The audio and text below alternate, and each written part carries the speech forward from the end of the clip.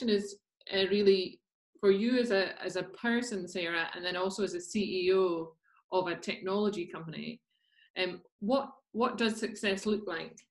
I'm very data driven, so certain performance metrics around latency, performance, reliability, data rates that are achieved, so that customers can feel successful. And of course, we set expectations to what we can do in the first year, second year, third year, and so on. So I think for me, success looks like having done something that is meaningful to help people live better, whether it's using less energy, whether it's living longer in their homes. So we have some clients that use our technology to help people that have maybe less mobility and so forth have a enough support remotely.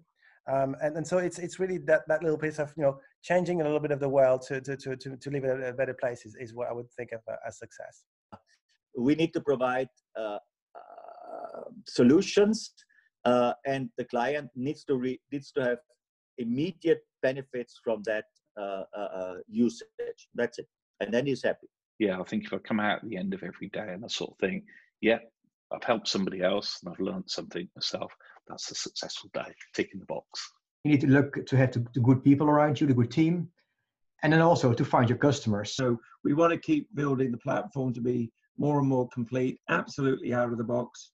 And, there's very rewarding times, like the hospital that looked after our son is now the hospital that we look after.